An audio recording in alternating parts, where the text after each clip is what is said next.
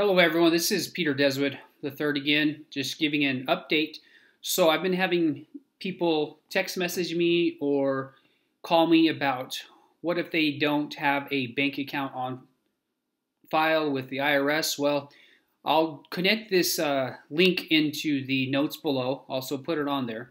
But you'll go to this link, and TurboTax, they've set up they partner with the IRS to start collecting information so they can send out the stimulus checks or the economic impact payment. So here's a calculator. Let's say have you filed your 2019 taxes yet? Let's say no. Let's say I'm single. Let's say I made $55,000. Let's say I have two dependents. So this will calculate how much you get back. So $2,200. Okay, again, under the age of 17. So this is how much they say I'll get back. So further down it says, what do I need to do to get my stimulus check? One, if you haven't filed your taxes yet this year, you'll go over here for 2018 or 2019. So start right here, okay, if you haven't filed.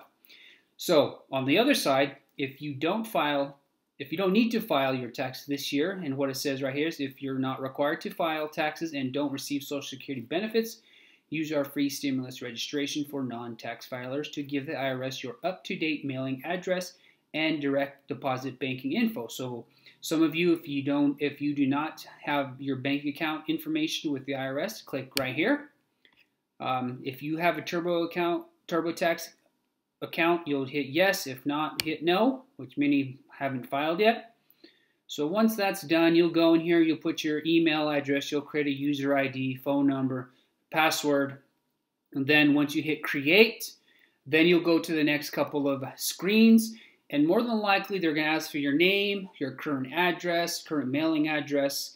They'll ask for your Social Security number, personal information. If you have dependents, they'll probably ask for your dependents and their birth certificates and date of births as well. And then you'll also need Social Security numbers. I've already said that, but you'll also need your routing number and your bank account number. So make sure you have that information ready when you go in to complete this process, okay? Again, thank you. This is Peter Deswood.